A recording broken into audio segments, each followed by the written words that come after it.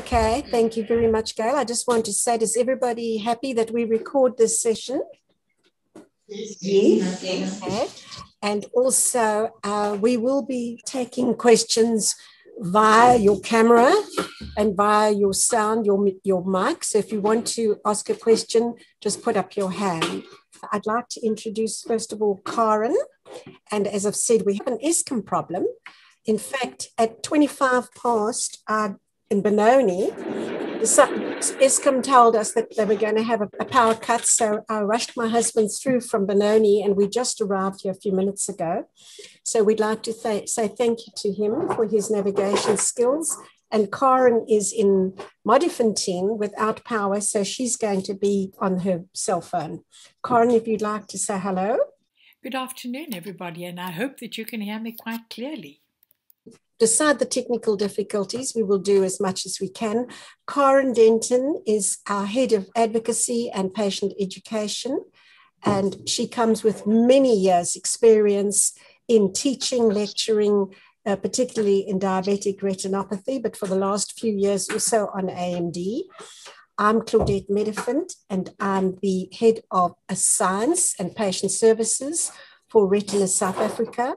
And my speciality is more about inherited retinal degeneration. And I'd like to say thank you to Gail and her team for this tremendous initiative. And the only thing we're going to ask you ladies is please to get in touch with all the other occupational health nursing associations so we can duplicate what we hope is going to be a really fruitful session this afternoon. We want to talk today about awareness, prevention, and rehabilitation. So we need to start off by acknowledging that Karen's project is made possible by an unconditional educational grant from Bayer, South Africa. And of course, the National Lotteries Commission does give a grant to our Port Elizabeth office. And so keep on buying your lotto tickets. It is not all in vain. We've got quite a small team. Our patient support team is Karen, as I said, me, Gail, who heads up the Port Elizabeth office, Yonella, who's the social worker with Gail in PE, James Cape, our chairman, Anton van Rooyen from PE is our vice, Jean, our treasurer, Linda, Alta van der Merwe, and she's there this afternoon, with communications in PE, and our two new social workers, relatively new, Lindiwe and Victoria, in Joburg, and we've got other people in our team. I'm sure you all did a lot of work when you were training, which for some of you might be a while ago, about how vision works, and we're just going to do a quick recap. Of course, to say, from the left-hand side of the screen, the light enters the eye from the left-hand side, and of course it goes through the cornea, which not only protects the eye, but also starts to focus the light, the photons of light that come in, then go through the pupil. And the lens is further focusing the light. And we know that when the lens develops opacity, that is called a cataract. The rays of light then go through the vitreous and are focused, hopefully, clearly on the macula, which lines the back of the eye and, of course, converts the light signals to electrical impulses. And this is just to show you a very clever artist impression of what the retina looks like. You've got the light coming in here. You've got all the neural layers, then the photoreceptors, which we're going to talk a lot about today, and then the pigment epithelium, which is a very important nurse layer. And as you as nurses will know what nurses do when you start off. You bring nutrients to the patient, and you also take away all the waste, and that's exactly what the pigment epithelium does in the retina. It's a nurse layer, and also then you get the choroid and the chorea capillaris. And this is just an artist's impression of what the retina looks like. So the retina is the light is coming in from the vitreous, and it goes through that neural layer and comes into contact with the photoreceptors. And the photoreceptors, actually, there are two kinds of photoreceptors, which actually give us two different kinds of vision. The colored ones that you see in red, green, and blue are actually the cone photoreceptors. that are more concentrated in the center or the macula of the retina, and they give us fine focus vision and color vision. And as you move away from the center, you have more rods, which give you a dark vision and peripheral vision. And then what happens when the light, the photon of light, reacts with either the rods and the cones or both of them, that's light's photon is converted into a neural signal, which comes back from the photoreceptors to the neural layer, and the neural message is sent via the axons or the tails of the ganglion cell, which are long and joined together to form the optic nerve. And of course, that message is then interpreted by the visual cortex and various other areas of the brain to give you vision. So this is just a Karen slide, I must tell you, and it's just shows you actually how vision works. So we have got a picture, Karen's favorite penguin photo, and these photons of light are actually entering the eye. And here they start their journey from the retina along the optic nerve and eventually reaching the brain. And there you see the picture reproduced in the brain. And of course, your brain actually relies on memory as well to actually tell you that's a penguin and not an ostrich. But what happens if some of that picture is missing? You actually get missing bits of the picture being interpreted by the brain. Talking about you girls now. I think that's important for us to understand what exactly you do. And I heard somebody say there's safety. And we know in big companies, you would work very closely with safety and protection people, either in the factory to make sure that all the necessary protection is there and the environment is safe. And then in the office, you're going to also learn about how you can help protect people in the office against blue light damage to the eyes. But I know a large section of your work is all about prevention. For example, airborne infections. You will work with the safety people to make sure that the filters in the air conditioners are changed regularly, to make sure that there are no accidents that can actually harm vision. And then we're going to talk a lot about diabetes, or at least Karen is. And then also you're going to talk about rehabilitation. And we all know that the Employment Equity Act allows us or insists that companies give reasonable accommodation to anybody with a problem, any disability, including a visual disability. And that reasonable accommodation, of course, can be as long as a piece of string. And also that I know you really need to network with specialist agencies, because none of us can be all things to all men. So in safety and protection, we know it's very often occupation specific. Obviously, somebody who drives a forklift is not got the same safety and protection needs as people who are sitting in the stores dispensing whatever it is you make in your company. We know that people who work outdoors perhaps might need ultraviolet light protection. And we're going to talk about that blue light from screens later on. You know, you need to look at things like safety on walkways, strip marking on steps, that there must be good lighting and good housekeeping, and the aisles must be clear. Okay, so let's then look at common forms of vision loss. Refractive errors. That means where there is a refractive error, that the light is not being focused onto the retina properly, and those can be corrected with spectacles or with contact lenses. An annual optometric checkup might, and I'm sure a lot of you do, if you get hold of your local optometrists, and Gail will tell you who, they will actually come and do annual optometric checkups for free for your staff, which is great because you'll pick up any refractive errors. We have a silent disease called glaucoma, where often the pressure increases in the vitreous, and it's a silent disease. You don't know that the pressure is increasing if you're not seeing an optometrist or an ophthalmologist regularly. And by the time you realize that you've got vision loss, that pressure is very often very difficult to treat. And again, somebody who comes as an optometrist to do annual checkups at your company will pick up any increase in glaucoma. And then we're going to talk about retinal diseases. peripheral vision loss, which is retinitis pigmentosa, or central vision loss, which is Stargardt's disease. We're also going to talk about diabetic vision loss, age-related macular degeneration, and infections and injuries. You know, I don't have to tell you, immediately you see an injury, you have to have a referral to an ophthalmologist. So let me talk to you about retinitis pigmentosa or peripheral vision loss. These are genetic diseases. And you all know that everybody knows with COVID now about RNA and DNA, and I don't have to explain that to you. I'm sure you know that we inherit half our genetic information from our parents and from our father and our mother, identical copies of the genes, some with a mistake and some without a mutation. And then we also can inherit only a good copy of the gene, and maybe we're not affected and we're only carriers. Gail will explain that to you in greater detail if you need to afterwards. But we can inherit these genetic mutations from our parents. And if we inherit genes that cause a loss in those rods, remember those little black globules that I showed you, then you will have peripheral vision loss, which is rod loss. And the symptoms of that are poor contrast vision, night vision problems, delayed light to dark adaptation, and field loss.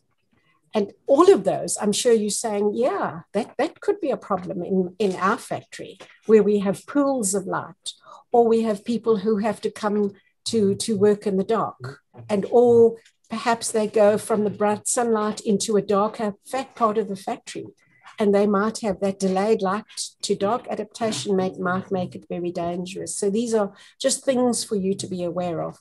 And of course, the field loss increases the older the person gets.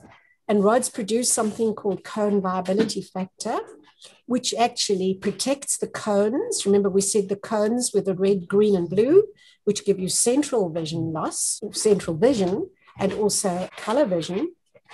But if you get to a critical threshold where you don't have enough rods producing this cone viability, your rods can be actually affected in later life. And retinitis pigmentosa, accompanied by hearing loss, we call Usher syndrome, and we won't go into that because it's very complicated. The early signs, and these are something that you might detect in your work, is clumsiness. Perhaps someone who, whenever he walks up and down the steps, bumps into people, or he seems to trip, or she seems to trip over things that are left in the aisles. People perhaps who avoid dark areas, or who don't like to do a night shift. And they have that slow adaptation where when they come in from a break in the sunlight, they really don't cope very well, particularly in slightly darkened areas. Then we come to cone vision loss, which is central vision loss. And remember, we said that is your fine focus area. So if you've got cone loss, your visual acuity is affected. And that means reading, writing, and face recognition are affected quite early on. And you can see from the picture, that's how someone who's got cone vision loss sees. They miss the details. There's a juvenile onset with very variable onset age. And then we've got Stargardt's disease, which is the most common form of juvenile onset. And I must tell you, I hope you're all sitting down, because, you know, of these conditions in South Africa, 1 in 5, not only Stargardt's, but any genetic retinal condition, 1 in 5 in the population are carriers. So I don't know how many people we've got tuned in. Gail might be able to tell us. And if we've got 10 of you, then at least 2 of you are probably carriers of a single copy of a gene mutation. And that's quite frightening. Stargardt's disease can also sometimes be called cone and cone rod dystrophy, and it's quite difficult to differentiate. And the early signs are people can't see work at a normal reading distance. They put the work closer and closer and closer in an effort to try and read. So they have poor recognition of detail, and they sometimes move their head a lot to try and focus. So that is what we call cone vision loss. And then I'm going to hand you over to my colleague, Karen. Are you there, Karen? Great. Everybody hear me okay? Everybody can hear you, Karen. Yeah, great. Okay, so we're going to talk about age-related macular degeneration. And although it's called age-related, we know that it's occurring at a younger and younger age. And in a recent study in the States, they actually found that a significant number of people who were 40 years old, and many of us are 40 or nearly 40, and had significant age-related macular degeneration already in place. And unfortunately, people are not aware of it very often until it is too late. And one of the things that happens here is that you inherit a gene that causes the protein to go a little bit awry, and then the cells in the retina start to die off. And when they die off, you cannot see through that area. Now, as I said, in the beginning, you're not aware of this because the little areas are small. They're not really detectable, certainly by yourself. But if you go to a really good ophthalmologist or even a superb optometrist, they will be able to pick this up. And I know that at the Low Vision Center in Johannesburg, they're able to actually scan for this and find if you have these little spots of dead tissue occurring. They are called drusen, and they normally appear as little spots. And the retina that is affected looks like the picture on the right.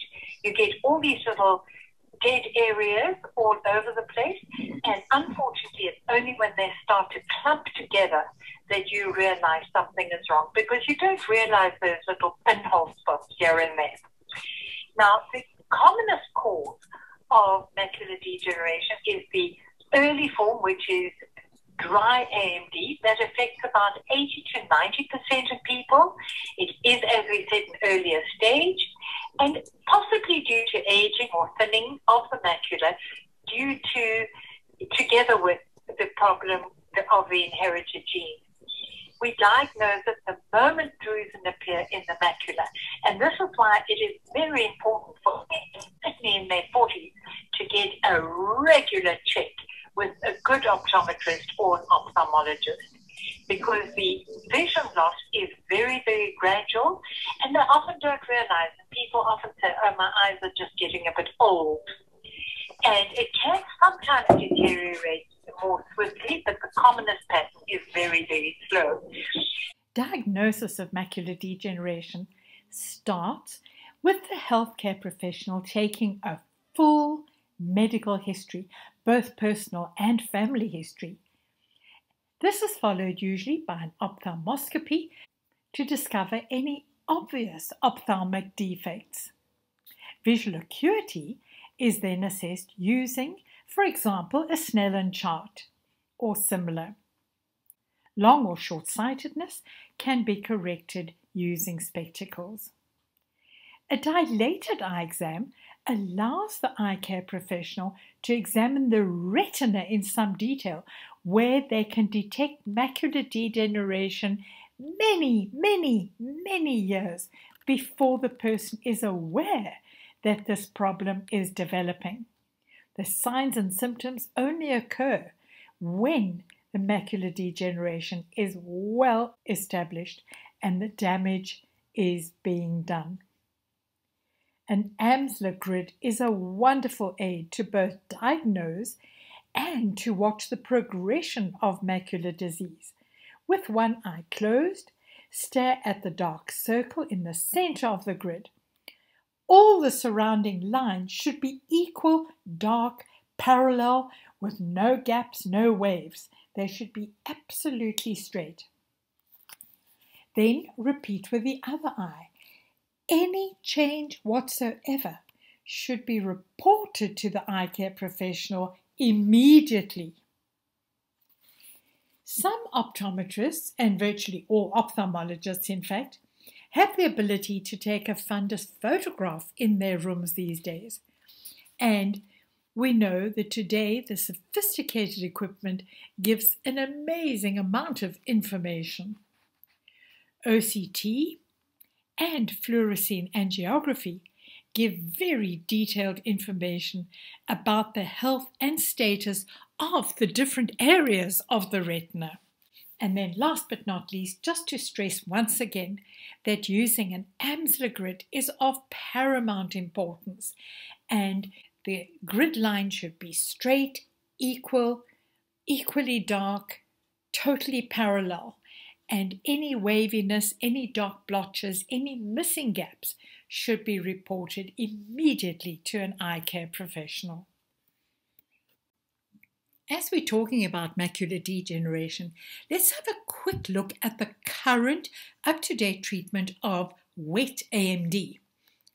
It is essential for everyone to know that wet AMD is treated with regular injections of anti-VEGF.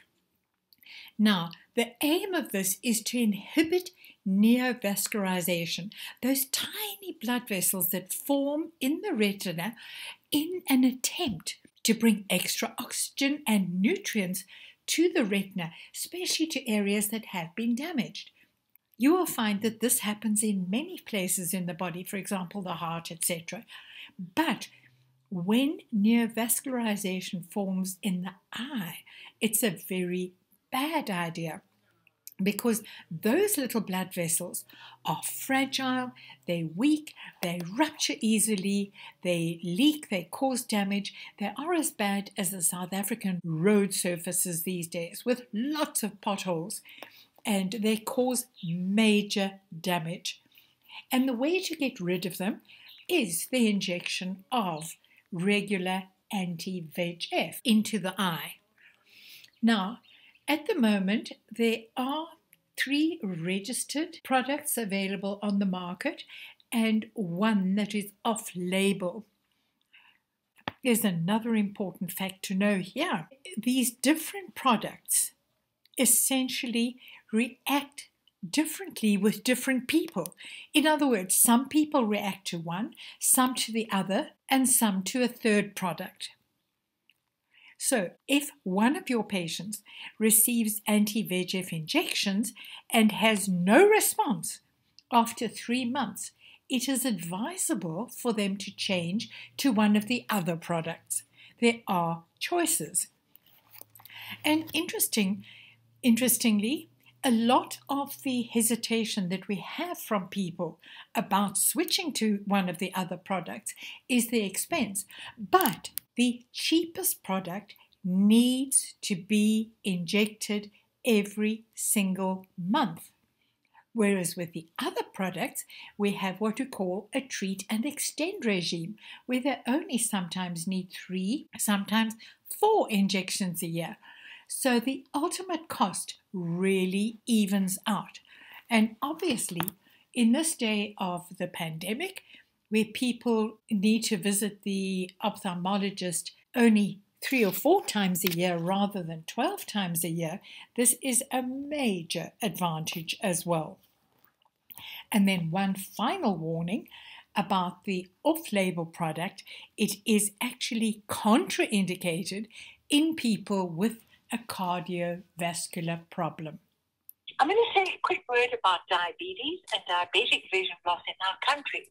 Now, we know that nearly 13% of our South African population has diabetes. And not only that, 20% of these already have diabetic retinopathy, damage to the eye from the diabetes, when they are diagnosed for the first time. And the reason for this is diabetes, even before the blood sugar goes up, years before the blood sugar goes up. This is what the diabetes is doing to every single blood vessel in your body.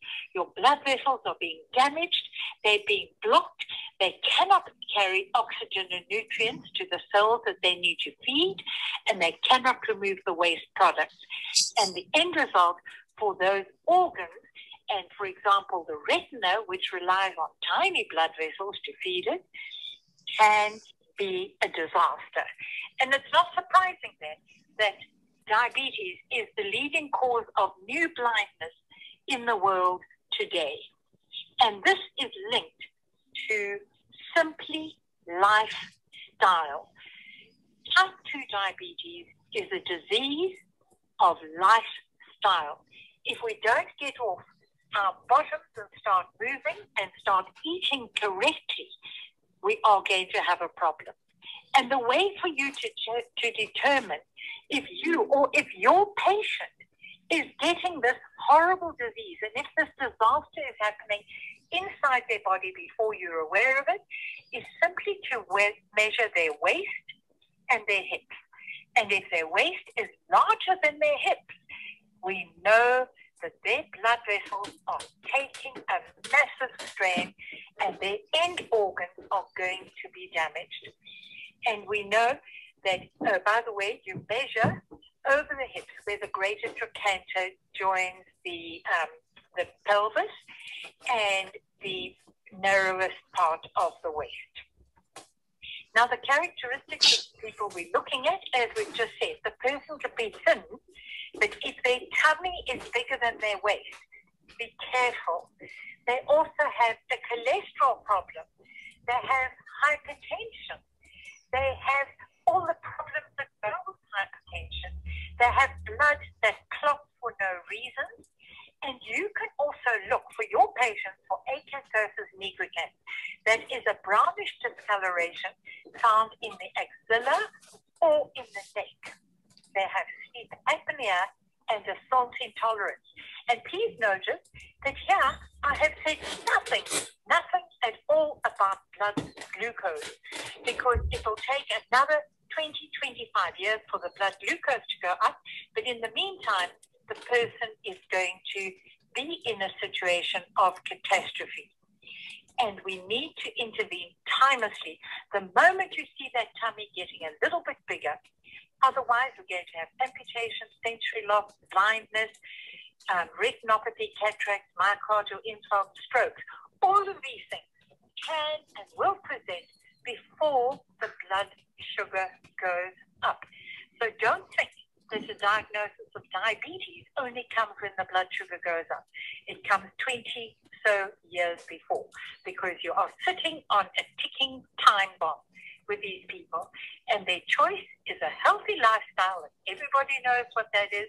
Not too much brown and white food, lots of green leafy vegetables, lots of color in the diet, and just exercise. And you can even exercise sitting in a chair. Just you can wave your arms, and Claudette's very good at talking about this. You can wave your arms in the air if you don't want to wave your legs, for example. Make huge circles for about 40 seconds forward, 40 seconds backwards, and then 40 seconds forward as fast as you can, 40 seconds backward as fast as you can. And maybe if you have people sitting and in their workplace and not exercising, you can encourage them just to do this every 2-3 hours or so. Let them just exercise that little bit. Every little bit helps. And the ABC is to control blood sugar when it goes up, blood pressure and cholesterol. And we've spoken about the anti-VEGF injections. And then over back to Claudette to talk a bit about rehabilitation. Thank you so much, Karen. And I must tell the people, if I lost timing there, because Karen couldn't see what I'm seeing, so I did try to keep up with the slides. I hope I did it all right. So for you people in the rehabilitation game, what do you have to do if somebody at your place of work presents with low vision? Well, the first thing, of course, obviously, is you're going to get an ophthalmologist to give you a diagnosis. And then you can do one of two things. You can look for a low vision optometrist, an occupational therapist, perhaps a mobility instructor. You might look at skills of daily living. Perhaps you can organize audio books for them. You can look at assistive devices for them. You can investigate their diet and their lifestyle. And you can look at smartphone and showing them how to use your smartphone. And instead of all of those, except for the ophthalmologist, you can do independently, or maybe you can just refer your patients to Retina South Africa. And that entire spectrum of rehabilitation, Retina South Africa will coordinate and orchestrate to make sure that the patient's needs are absolutely fulfilled. For example, Assistive devices, assistive technology, electronic devices and apps are the way of the future with artificial intelligence. Smartphone apps, you can get voice, you can get a program called Be My Eyes. Most of these are free and work for free on a smartphone. You can get computer programs which give you magnification and voice to assist people with emails, with documents, and with the internet. You can also get specialized devices that are task specific. You can help students, people in the workplace, in their home. But I must warn you that no one device fits all. So it is a complicated story, and Gail will tell you more about rehabilitation.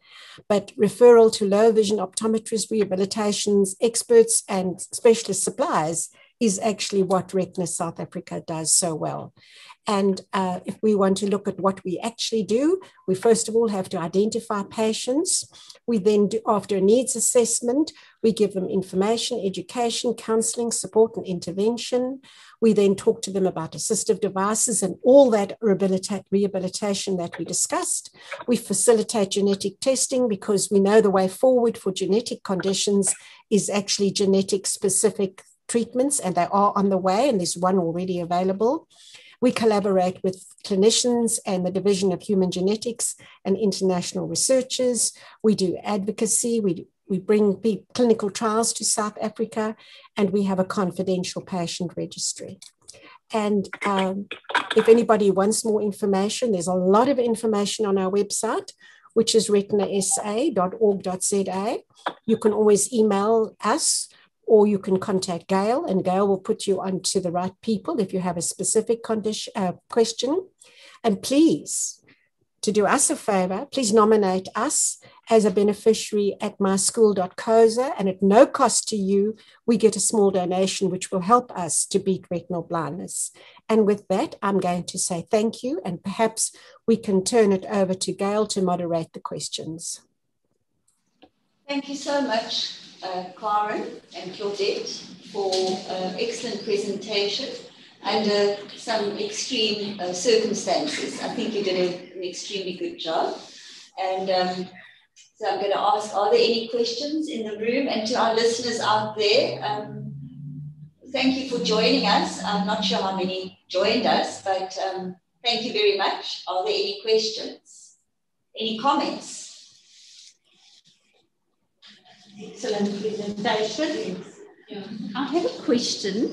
They mentioned people over 40 should go and see an optician or an ophthalmologist.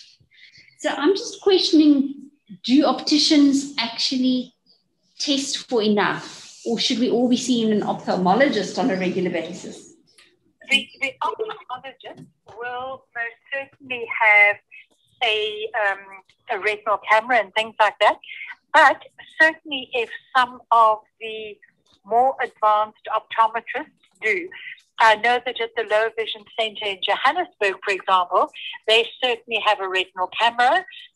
They can take that photograph of the retina and see if there are grooves. And not only that, also those microaneurysms.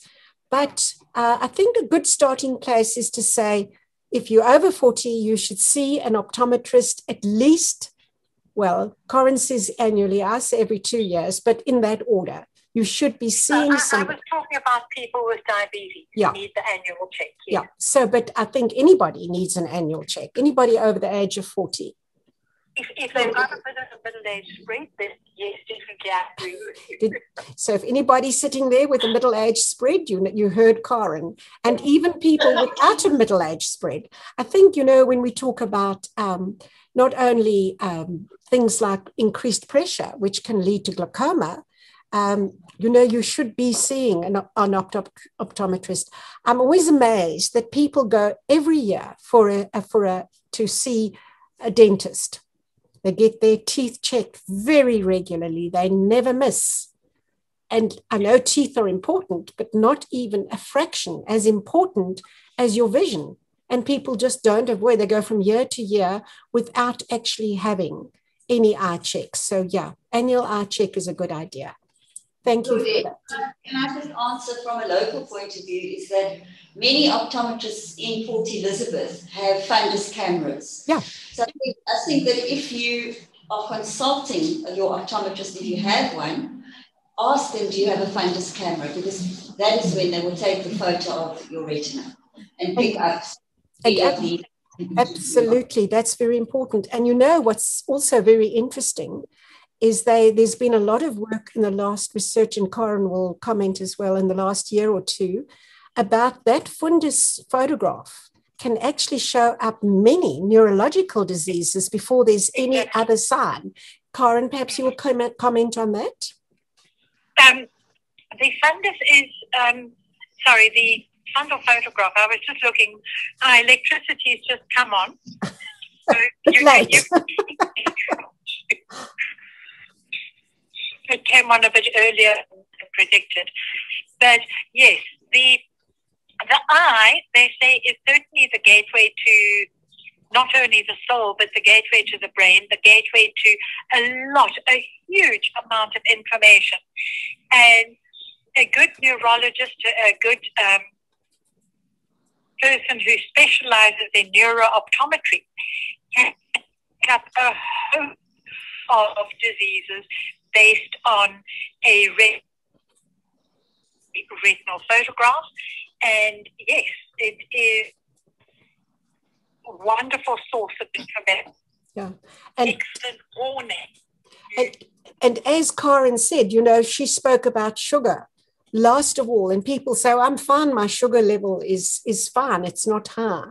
But that's the last thing to go up. But those tiny little spots of bleeding, they're microscopic, will show up on a fundus photograph long before there's any other signs. So yeah, a annual eye check with a good fundus photograph is important, and especially if you have that middle age spread. Any more questions? No, you can even have a middle age spread when you're a teenager, and we know that those people are in danger. And in a paper that I read not long ago, they're picking up cardiovascular damage in primary school children. 40% of primary school children in the certain area in the United States, I can't remember exactly, I think it was Florida, had early signs of cardiovascular damage. Primary school children. With middle age spread. So stop telling your children that you're going to give them a sweet if they finish all their food, or an ice cream if they behave really well. Rather tell them they can have a jelly squash if they finish the ice cream. It's all a question of perception. Gail, have you got any more people with questions? I don't see anybody here on the chat.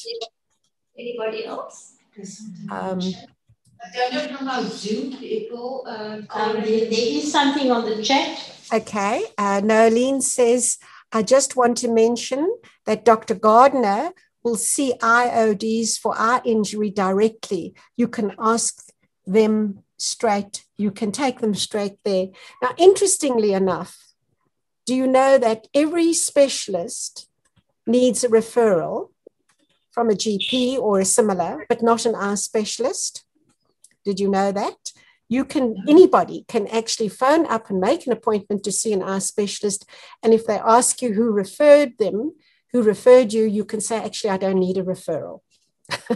And that's something that's very little, that actually is not known. So, yeah, thank you for that. So seeing that they've mentioned eye trauma, I just want to point out that very often in a factory situation, people get little bits of iron into the eye. And we know that if you get iron into the eye, it directly damages the retina in exactly the same way that macular degeneration does. So you can get a person who's fairly young, who's got that little sliver of iron into the eye, and they can get macular degeneration even within a few months after this injury has happened to them. Absolutely. So just be aware of that. And of course, that little sliver of iron is actually microscopic. It doesn't have to be very big at all. Exactly. Yeah. Any other questions, Gail? I don't see anybody on the chat. No, we've got nobody on the chat. Anybody nodding or whatever. I think we're almost running out of time, but perhaps we'll hand over to you, Gail, and you can handle any other questions, because I'm sure our time is up, ladies, I think. Yes. Okay. So once again, thank you, Claudette, and Karen and your team up there for an excellent presentation. And I think we'll sign off and out, and then I'll talk to the ladies here in the room. Absolutely.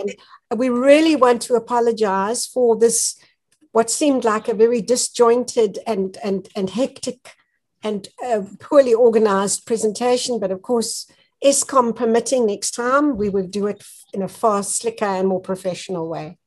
Thank you. Well, as I told Claudette and Gail, you can also know, I bought an inverter this morning. It's coming early next week. So even if there is a power outage, I will be able to continue. And I'm going to be ordering one, I hope, tomorrow. Thank you very much, ladies and gentlemen. And we thank you for your attention. And we'll hand you over into the capable hands of Gail. Take care. Thank you. Bye. Bye. Bye. Thank you so much.